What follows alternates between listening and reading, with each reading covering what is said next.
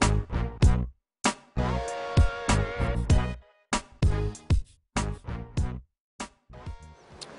I'm Paul Toit, and we're talking presentation skills. I want you to imagine that you've been invited to somebody's house for supper. So before you leave, you make sure that you've got the address. You're able to either put it into your navigational system, or else you look to where you're going on the map. And you also estimate approximately how long it's going to take from start to finish so that you know how soon you have to leave. Now let's relate all this to a presentation. Before you start putting your presentation together, where are you going to actually start? Well, logically at the beginning, wouldn't you say? Well, logic isn't always correct, because I usually advise my delegates to start their presentations at the end from a preparation point of view. And why should they do that? Well, quite simply, when you put together a presentation, you need to know what the objective of that presentation is. In other words, you need to ask yourself, what is it that you want that audience to do after you've finished your presentation? And it's quite remarkable, because if you've worked out what it is that you want them to do, you can then work out how you want to end your presentation so that you get the result that you want. Now that you've got the ending in place, it's very, very easy for you to know how to begin your presentation. So you've now got your goalposts in place, you've got your ending, you've got your beginning, and hey, aren't you the expert on the topic? So it's not a question of having to dig up a whole lot of content. You know what the body of your presentation is going to be like anyway. So once you've got that ending point, it's remarkable how quickly your structure can be put in place. Now, if you're listening to a presentation and it flows in a natural progression, it's properly introduced, you get a bulk of information to listen to, and you have a nice strong ending at the end, well, isn't that the way that you'd like to be able to process information, so that there's a logical follow-through and you're able to make a decision at the end?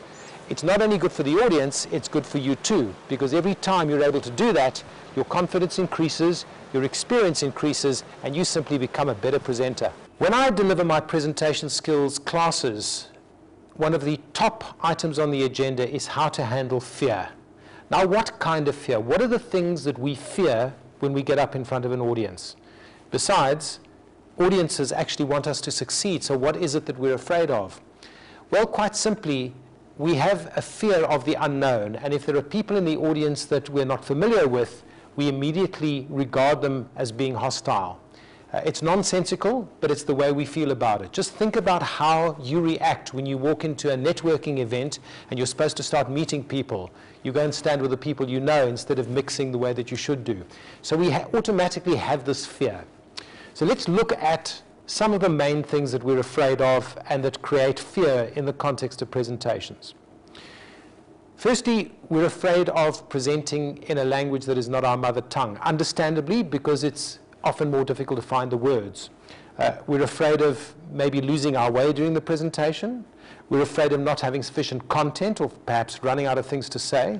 We're afraid of being fried during question time. In other words, a question being asked that we don't know the answer to. And we're also afraid of being simply plain boring. And that's not much fun, is it? So let's look at a few ways that we can deal with these things specifically. If it's the fear of presenting in a language that is not your mother tongue, you need to then make sure that you clearly understand your content, that you've rehearsed it enough so that you're familiar with what you have to say. And if there are any difficult words that you may need to use that you're not familiar with, that you rehearse those a few times in advance so that you know what it is that you're going to say. Then the fear of losing one's way is a really very prominent fear. And what has happened in the modern day is that people tend to use their slides as a prompt. And by doing that, you break your eye contact, which is not a very good thing in a presentation context. So one of the things that I advise my delegates to do is to use a simple thing called cue cards. Now, cue cards are fantastic because it actually looks to the audience as if you've prepared adequately. Whereas if you had an A4 piece of paper, they'd automatically groan and think to themselves, oh my goodness, he's going to stand and read it to me. By using cue cards, you can make a few short notes, and you can refer to those notes by simply looking down as you come to the end of the sentence, picking up the idea, looking up, and then speaking. The tip, however, is to make sure that you only write a few words per line on the cue card, and that you restrict yourself to 5 or 6 lines so that you don't become confused. Then there's also the fear of not having enough content, and that can be quite critical, because If you feel that you don't have enough content, you're automatically going to put in too much content. And by putting in too much content, it's going to ensure that you run over time or that you find yourself put under pressure at the end of your presentation. So that's something that you don't want to happen. During question time, the fear of being fried is very real. It's really just a way of saying that people are going to ask you some difficult questions. And the best technique that I can give you to handle that fear is to get into the habit of repeating the question in your own words. Even if it takes you between 4 and 9 seconds to repeat that question, that brief period of time is just enough to allow you to order your thoughts and give some kind of answer that is credible, even if it's a difficult question for you to handle. Then that question of being boring. Well, I'll give you a great way of dealing with that. Simply record your presentation. Listen for the tone of voice. Listen for whether you sound enthused or not. Listen to whether you sound as if you know what you're talking about. And if it sounds good to you, it's good. But if it sounds boring to you, guess what? It's going to be boring to your audience. So it's something that you need to do something about. However, all these fears that I've just spoken of tap into one central fear. And that central fear is the fear of what other people will think of us. And whether we believe this or not, it affects just about every single human being. Whether we should or whether we shouldn't, we do value what other people think of us. So how is it that you get over that fear that really permeates into all the other fears? Well, there's a few techniques that you can use. The first one is make sure that you're adequately prepared. If you're adequately prepared and you know what you're going to say, you're over the first hurdle. The second thing is that make sure that you have rehearsed adequately, that you know what you're going to say, that you've been through it a few times, that you know the flow of your presentation, you know where you're going to start, you know what you're going to say, and you know how you're going to end. Another important thing is to trust yourself, and you can only really do that as you become more and more experienced. So it's a pretty tough thing to say, but you need to get out there and present more and more and more. And if you make a few mistakes, let me put this into your mind. Who said that you had to be perfect? Was the objective of your presentation to be perfect, or was it to get the result that you want? And I'm sure that it's the latter. So if you can ensure that you get out there, do the best you can, trust yourself, and where it doesn't go 100%, learn from it. Where it does go 100%, and you get the result you want, well, celebrate. And if it wasn't perfect and you still get the result that you wanted, well, you can celebrate even more. Because presentations get better and better the more experienced you get. And you'll find that if you just keep at it, the fear will eventually dissipate. I'm not saying that it'll completely disappear, because it's perhaps a good thing to have a little bit of anxiety, but you'll find that it becomes easier and easier the more experienced that you become. They say that an amateur practices until they get it right, but a professional practices until they can't get it wrong. In the context of presenting, are you the amateur or the professional? When you're acting on stage, you need to be professional, because when you get to the end of a particular line, that's the cue for the next actor to come in. But a presentation is usually a little different, because very often you do a presentation on your own and you're not queuing up another actor. So you can be a little bit more spontaneous and you don't have to learn your lines verbatim. In this context, you don't have to be a professional and you don't have to be perfect, but you do need to know what it is that you're going to say. So bearing in mind that you're usually asked to present on something where you are in fact the subject expert, it's not necessary to deliver it off rote. You can simply speak spontaneously around your topic and make sure that, like a roadmap, you've got particular stop-off points where you change direction or change gears or slow down and start off again, but it doesn't have to be off by heart as such. So from a rehearsal point of view, do you need to rehearse it 10, 15 or 20 times? And I'm sure that the answer is absolutely not. My rule of thumb, quite simple and straightforward, is that you rehearse your presentation perhaps 2 to 3 times. The first time is there so that you familiarize yourself with what you planned. And in rehearsing it, you find out what works, what doesn't work, the bits that should maybe change to another area. In other words, maybe you should say a certain thing later rather than earlier. Maybe you should insert something else in. Maybe this bit you can leave out completely because it doesn't add to your presentation. So that first rehearsal is simply just a practice run.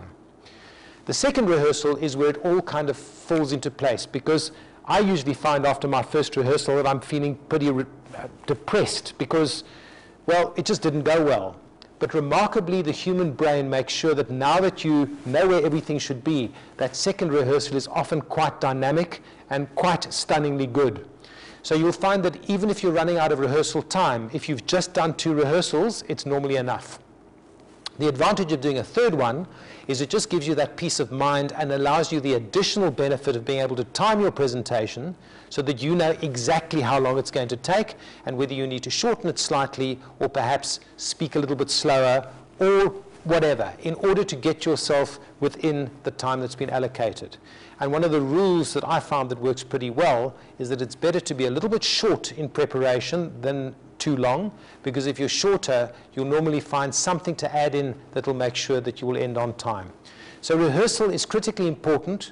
You can usually see if somebody hasn't rehearsed, and you can usually see if somebody has rehearsed. But usually if somebody has over-rehearsed, it often comes across as a little bit stale, and they put themselves under unnecessary pressure. So what you should be doing is that you should try and be relaxed when you do your presentation. Make sure that you haven't over-rehearsed it. Forget about perfection. You noticed earlier on that I made a little slip up. Does it really matter? No, because I've got my message across. So we've established that the ideal rehearsal is to be done 2 or 3 times, and that's perfectly adequate. And if you really need to do it more, a 4th time is absolutely fine. But it's really unnecessary to rehearse your presentation 17 times. But now, how do you get feedback on how well it's gone? In other words, if that presentation is really hitting the mark. Well, there are 4 methods that I've identified that work really well. The first one is you can have a live audience. In other words, you can have real people sitting there listening to your presentation and giving you a bit of feedback afterwards. And that's quite valuable, except that sometimes you're not always going to get a completely truthful answer because they are going to tell you what you want to hear. So I find that a second methodology is absolutely stunningly truthful, and that is by doing your presentation in front of a mirror. And the advantage of doing it in front of a mirror is that you're presenting real time. So firstly, you're getting the auditory, but you're also getting the visual. And the visual you can immediately pick up and see what it is that you're doing right or wrong. So if you have a habit of shuffling your feet or fiddling with your clothes or twirling your fingers around or standing in a fig leaf, you're going to pick that up by looking in the mirror, and you can instantly make those adjustments. And if you make 1 or 2 practice runs in front of a mirror, you're going to find that you sort out all those body language things pretty efficiently. The third area that is probably the most powerful is by recording yourself on a camcorder, just like I'm being recorded now, giving you these tips. The advantage again is that you've got both auditory and you've got visual, but you're then playing them back in delayed time. So you're not actually effectively making corrections as you're going along, but you're able to make notes and then make sure when you do the next rehearsal that you effect those changes as you go along. You can also play back the auditory without watching the video to focus specifically on the delivery of your voice, making sure that you're not speaking too fast or too slow, making sure that you're using sufficient inflection, and that you simply sound interesting and engaging enough. And then the last one is without using a camcorder at all, simply using a device which is on your phone. And the advantage of using your digital voice recorder is that you can really do it anywhere. You can be waiting for a bus, you can be at a train station, you can be in somebody's waiting room, you can be at home. It's not a question of having to spend a lot of time setting it up. Your digital voice recorder is there, so you can record snippets of your presentation and listen back for vocal clarity and to make sure that you're doing it properly. Now, let me just summarize those 4 methods for you. Firstly, it's the live audience. Secondly, it's the mirror. Thirdly, you have the camcorder. And fourthly, you have the digital voice recorder. And if you use all 4 of these in tandem, you'll tend to find that your presentations are going to run really well. Let's discuss the visual aspect of presenting. And I'm talking specifically about how you look and how you project yourself from an image point of view to your audience. So do you always have to wear a suit and tie like I'm wearing at the moment? And the answer is most definitely no. It depends on the context of the presentation. So the very first thing you do is you consider to yourself, who am I speaking to and what am I speaking to them about? So for instance, if you're a game ranger doing a presentation in a game reserve, obviously you're not going to wear a suit and tie. But sometimes in what may seem like a casual environment, like a football stadium, you'll notice that the manager of the football team might wear a suit and a tie. So they make a call depending on what it is that they're trying to achieve with their presentation, or whatever it is that they may be doing. Okay, so imagine if you're addressing a team of panel beaters and you're selling them a deferred compensation plan, and they're all in overalls. There's going to be a degree of disconnect if you're dressed as I'm dressed right now. So normally you would then arrive perhaps with a pair of slacks on and an open neck golf shirt and make them feel a little bit more comfortable around you because there's no need to be too formal. So the question of image is very much about relatability. Will your audience relate to you? And here's a great rule of thumb that you can use. If you can simply dress one step above the audience, so if the people in the audience have got jeans on and t-shirts, and you've got jeans on and an open neck shirt, you're dressed one step up, so you have that kind of authority. What you don't want to do is to be dressed a step below them, because you then simply lack the authority. The other thing that you can do is dress the same, but then of course you need to do your research and find out how the average audience member is going to be dressed and try and choose your outfit accordingly. But I'd strongly advise you to think carefully about what you're going to wear prior to doing a presentation, so that you make sure that you put yourself in a favorable position and that audience can take you seriously and do what it is that you want them to do. Gesturing is one of your key connecting tools because it makes you look really human.